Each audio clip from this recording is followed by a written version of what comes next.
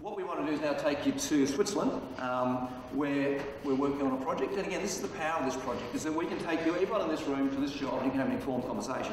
The client gave us a SketchUp like this. This is all around community consultation. This is something that Rico and his dad helped us get together, so I'll let Rico quickly explain it. So I'll just walk out here just because I can, I guess. This is a development on an old expo site in Biel in Switzerland.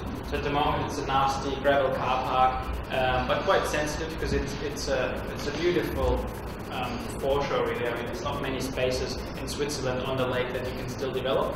But the community is currently sort of crowdfunding an anti-campaign for this, trying to stop this development. The developer in this case wants to show the public what the amenities will be that they bring with this development. Beach volley, stages to watch soccer games, all of these things. So among having the design tool, which you've seen before, where you can go around, measure, take snapshots, this is like a demo mode now. So that's for people in the community to actually use themselves, or someone guide them through it.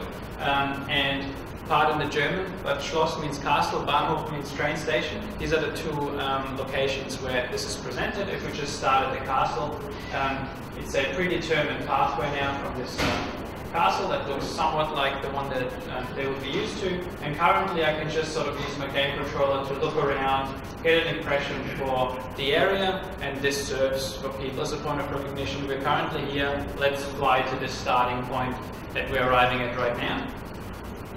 Now looking at this modern life sites, really we can simply walk through this entire development and have a look at what that means on the ground, and also access a number of hotspots. So let's say go to this swimming jetty down here and just fast track to some of the more interesting aspects of the site. Now the change in this is not about selling someone anything, it's not going to sell you an apartment, but nevertheless the same new rules apply, is that rather than showing you a gyprock model of this and the plan and a couple of beautiful perspectives, if I give you this controller now that you walk through, you don't feel like I'm trying to sort of teach you or sell you anything. You're actually exploring this space and you're making up your own mind.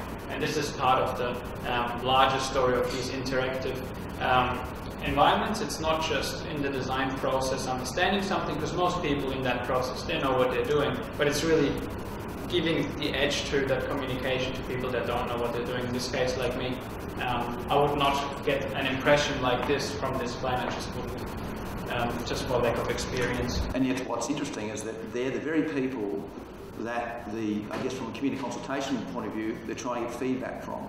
And so it's incredible how it's changing that journey.